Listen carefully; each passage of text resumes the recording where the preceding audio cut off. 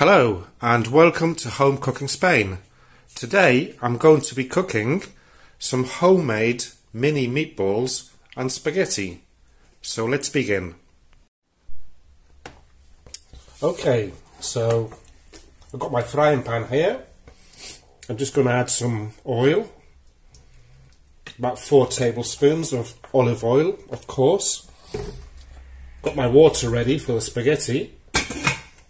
And I'll just wait for that to heat up so that I can fry the mini meatballs that I made this morning.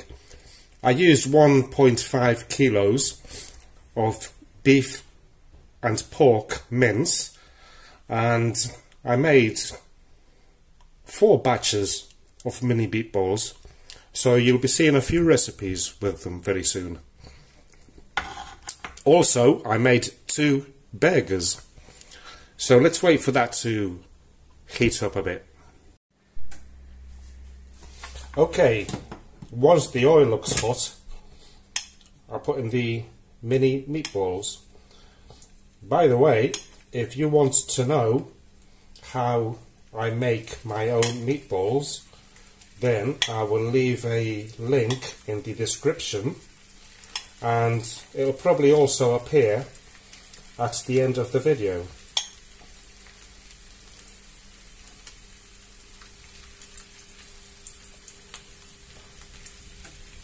So let's fry these off. Make them nice and brown all round. Okay then, so once the meatballs are nice and browned all round, we'll take them out and we'll leave them on this plate for a little while. Obviously they're not going to be cooked inside yet, but they'll have plenty of time later with the sauce.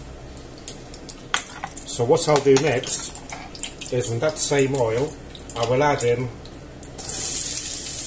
about 3 cloves of garlic and half a small onion, and I'll just gently brown this off as well. You can use more onion and garlic or less if you like.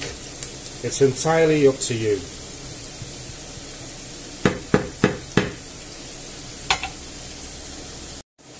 And this morning I made my darling wife a sponge cake for her breakfast.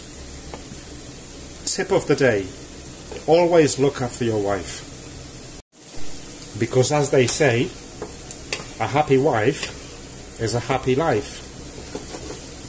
And to me, that is true. Right, so once the onion and garlic is soft and brownish, I'm going to crumble in a stock cube. It's a vegetable one today.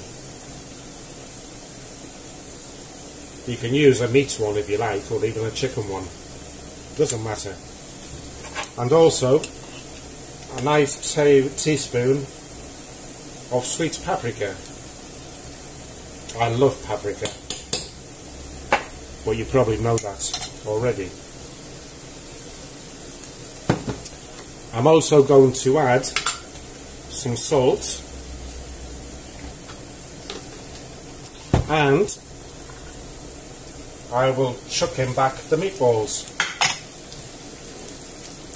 and add a glass of wine. And we'll give that a mix. By the way, I'm cooking this on number 7, so it's on medium high.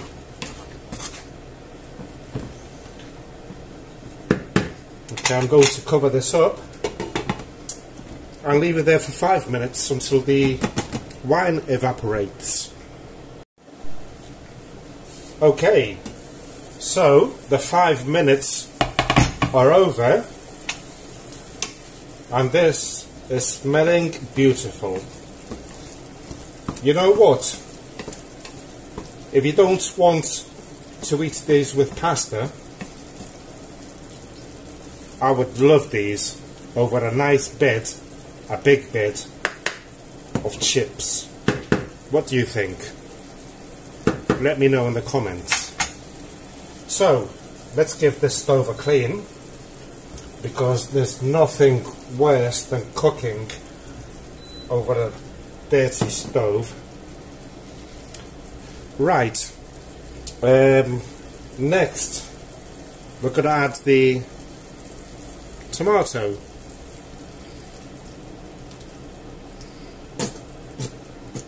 And of course, you know what I'm going to do, don't you? Add some water to this, give it a shake, chuck it back in.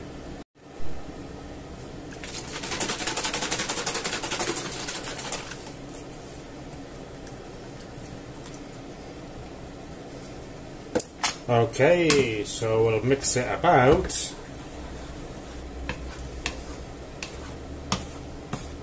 And we'll bring this to the boil, so I'm going to turn it on full whack.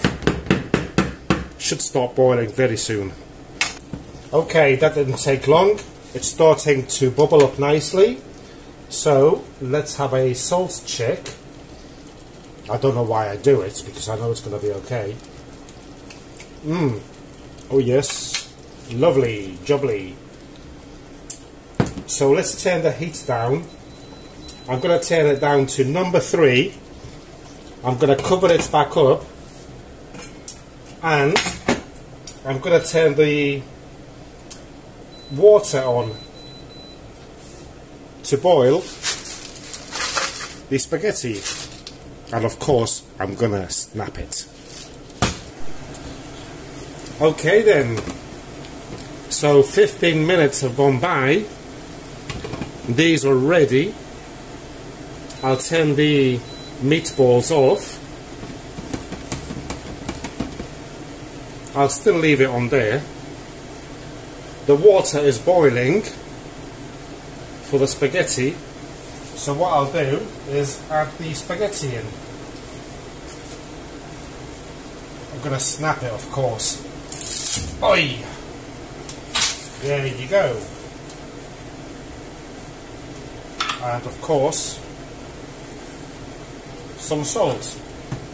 And we'll wait for the spaghetti to cook, which is to everyone's taste. I don't think I have to show you how to cook spaghetti, do I? Just follow the instructions in the package. See you in a minute. Okay then, so the spaghetti,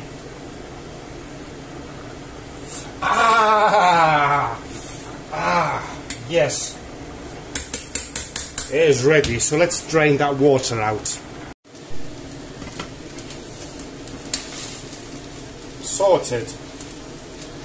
So, usually, as you may know by now, I would, let me move this about a bit, I would add the meatballs onto there and give it a mix.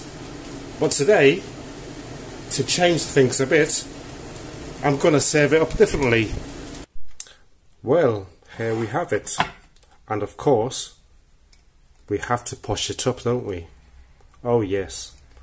So let's posh it up, add a bit of parsley to it. Voila! And there you go. Today's recipe. Well, I hope that you enjoyed today's recipe video. If you did so, please give me a like. Please subscribe to my channel if you haven't done so yet. And I look forward to showing you my next recipe video. Thank you for watching, and goodbye.